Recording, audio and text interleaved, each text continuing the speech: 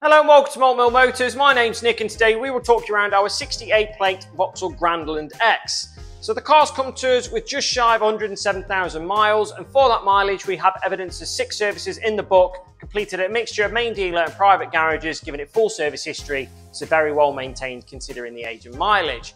Overall condition really isn't too bad either. There might be the odd minor chip here and there on the exterior, maybe the very odd minor mark on the interior. All in all, not bad at all, again considering the age and mileage of the car. Equipment wise, you get loads of nice features. So we've got auto lights and wipers here at the front. We've got front and rear parking sensors. We've got an electric tailgate out the back. Inside, we've got heated seats and steering wheel, central touchscreen with satellite navigation, Apple CarPlay and Android Auto, electric folding door mirrors and a raft of other things in between. That's your little talk around this Vauxhall Grandland X, but as always, if you have got any further questions, please feel free to get in touch.